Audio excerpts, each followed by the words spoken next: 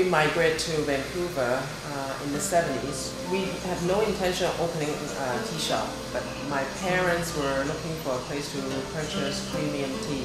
Of course, at the time, all the new immigrants will come to Vancouver, come to Chinatown to find their comfort food and their staples, but we couldn't find a tea shop. So that's when my father always say, "Oh, we should have a premium tea store in Vancouver." That's how it got started. Our shop actually opened in 1981.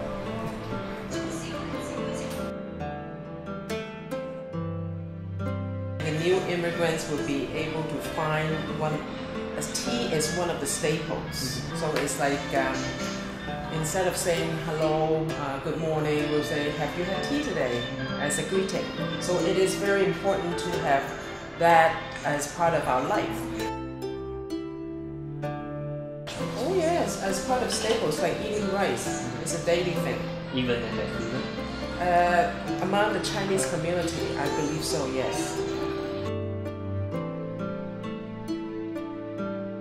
First of all, you have to be able to identify the tea type, and then you will use different temperature accordingly. The tool is father of the tea, and then the mother of the tea is actually the water. The water is the temperature. Temperature plays a big part. Besides the temperature, also the type of water. Two reasons that we rinse our tea. Actually rinse out any impurity from the tea leaf. Second reason is to open up the leaves a little bit. Particularly in where we are in North America, people are seeking for natural remedy to help with digestion, to calm down, and majorly for a beverage that can suit their mood. Tea has many different varieties, different strength. Green tea, white tea, oolong, pu'er, and some can be very delicate, very pleasing, soothing, calming. Some can be lifting and give you a good scent. Tea often are used in pairing of different food. So for example, what we are having right now, an aged pu'er, is a great beverage for after a greasy meal, and it's a complete sensory experience with tea. Tea definitely is being used as a beverage to connect in events of gathering, greeting. For example, in weddings, the new bride will present tea to the new in-laws, and it sets a good harmony in the environment to be drinking tea. It breaks that ice wall between people. And it's very easy to drink, and you have so much to talk about in gathering. Because what do you taste? What memory does it bring back to you when you smell tea? Things like that. And also more modernly, we use tea in iced tea. But a good cup of iced tea takes good leaves, not just sugar.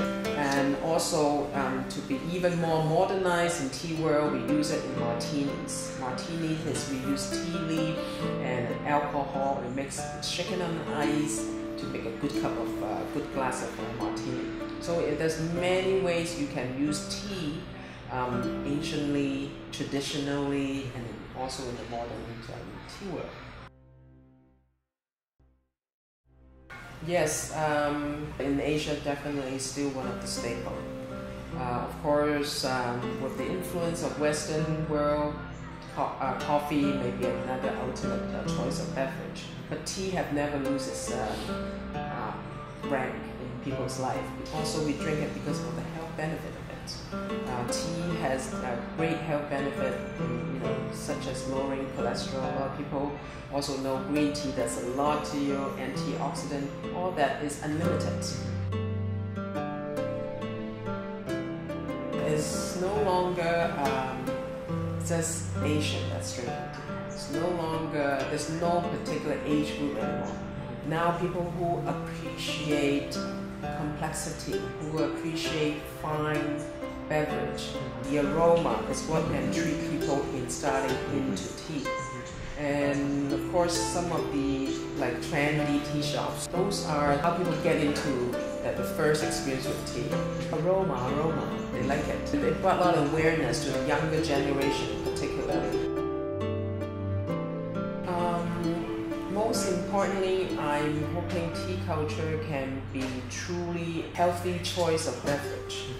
And then just hopefully that they are also recognizing and understanding there's a lot more than tea bags, and there's a lot more different ways to make a great cup of tea. And don't waste tea leaf that way, right?